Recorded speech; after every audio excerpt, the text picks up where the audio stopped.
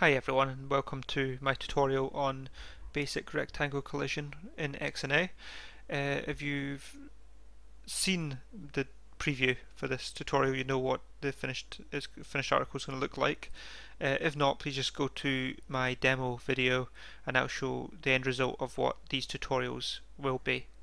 So let's get started. If you create a new project, I've started this project, it's called Simple Rectangle Collision, and I've already added the assets that I'm going to use, green square for the player's rectangle and red square for the enemy rectangle.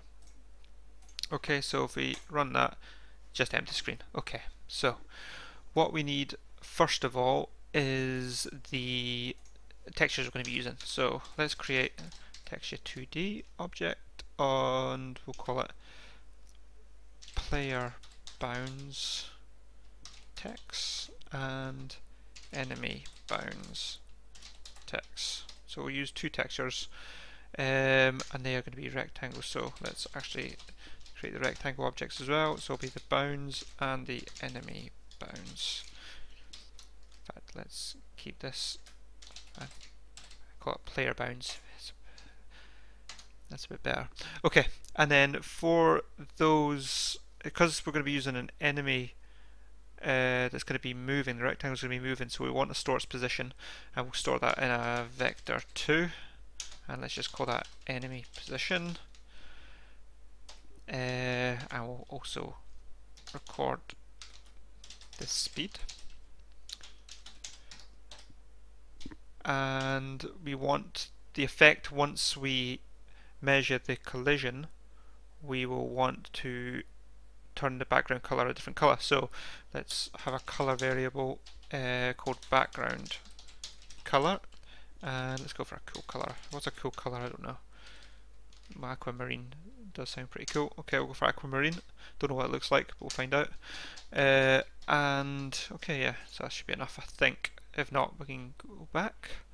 So let's load the content. So what content have we got to load? We've got the player bounds text. That's going to be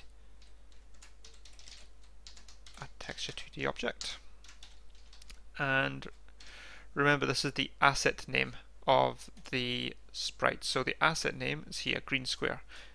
Don't have the extension, the PNG extension on it, so just green square. And we'll just repeat that, but we want that for the enemy bounds text. So that's equal to content.load texture 2D, and this time it is the red square. So he's going to be the bad guy, red square.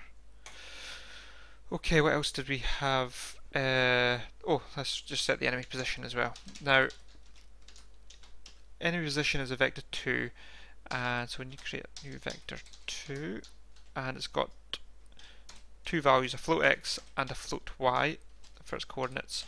So for this one I want it to start out of the screen, so let's just give it quite a high number, so say 1000, and let's say 100 for its y coordinate. The reason why I want it to start out of the screen is it's going to start on the right hand side over here, and we're going to make it go to the left, and once it leaves the screen I want it to go back to its original position outside of the screen and just repeat, so that way it just keeps repeating.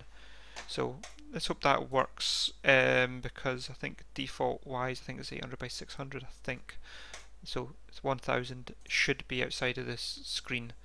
If not, we can always add this later on. So that's enough, I think, for loading content. So now we can go on to our update method. From here, this is where all the logic happens. So let's start off with what we were, well, enemy position, well, it's fresh in my head. We want the x coordinate, not the z, the x coordinate to go left, because we want the enemy from the right to the left. So the x value, 0 is over here to, well, 1000 is probably around over here, so we want it to go minus equals the speed. So what that's going to do is that's going to take away the speed value, which is 10, off of the current enemy position x's value. That is the same, this minus equals, it's the same as doing is equal to enemy position.x minus speed. It's just a lot easier way of writing it. Is minus equals, and you could do the same with plus equals. So that's going to update the position of x minus speed, and that's just going to keep continuing. So what we might want to do now is we might want to put in the condition for when the enemy leaves the screen, we want it to reset back to the original position. So we'll use an if statement for that. So if enemy position.x, and think about this here, the x coordinate is the left side of the rectangle. So we actually want it once the whole rectangle's left the screen. So to get that, what we'll do is we will add on to the enemy position x's value the texture's width, and if that's less than 0, then we'll reset it. So think about that. That is the x coordinate gets the top left value of the rectangle. So the top left value of the rectangle, if this cursor was the top left value, that's it there, but then it would suddenly, you'd still see some of the rectangle when it resets position. We don't want that. We only want it to vanish once the whole rectangle is outside of the screen, and that's what that achieves there. Okay, so it's easy enough. All we need to do is set any position.x back to 1000. Done. Okay, now what we now need to do is actually set the position, the bounds. Yeah, in fact I should have done that before the if statement. So the player bounds is a rectangle, so when you create a new rectangle, it will have, let's just say, give it a static x and y coordinate of 100, 100, and we'll give it a width of 50 and a height of 100 pixels. Okay, and let's just do the exact same with the enemy bounds. There's new rectangle. Now we're actually going to be using the enemy position as the x and y coordinates. So that's enemy position dot x and enemy position dot y, and we'll give it the same width and height of the player bounds. Okay, so that rectangle is what you have to, because these are float values, it's saying as an error because the rectangle should be int, int, int, int. They should all be integers. These two are integers, so that's fine, but these two are floats. So all we need to do is cast these types to an integer. So now the rectangle bounds is set to the value of the x coordinate of the position and the y coordinate. That gets updated each time the update is called, and it will have a width and height of 50 and 100. Okay, so now what we want to do is this is where we'll set the logic for when a collision happens. So this is really simple using XNA. It's got methods already available to you for you to use. So use the player bounds and use the method intersects. So the intersects method requires a rectangle as a property. So we want it to check when it intersects the enemy bounds. And when that happens, we want to set the background color to, let's say, a red. I don't want a deep red, so let's go for pale violet red. And so that we can see the collision running, we'll slow down.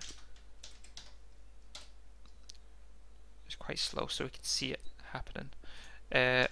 And obviously we want to set it back, the background color back after it's stopped colliding, and we'll just set it back to what it was, which I think was aquamarine, wasn't it? Yeah, aquamarine.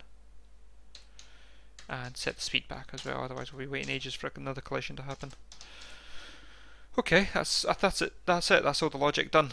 Now all we need to do is draw it. So as always, start off with sprite batch.begin, and as always a sprite batch.end wherever there's a begin. And now we just need to draw the two, the player and the enemy textures. So sprite batch.draw player bounds texture, requires a rectangle. We've already got that. It's player bounds, and color.white. We don't want any tint. and exactly the same thing again, but this time it is the enemy bounds texture and the enemy bounds rectangle, same colour dot white.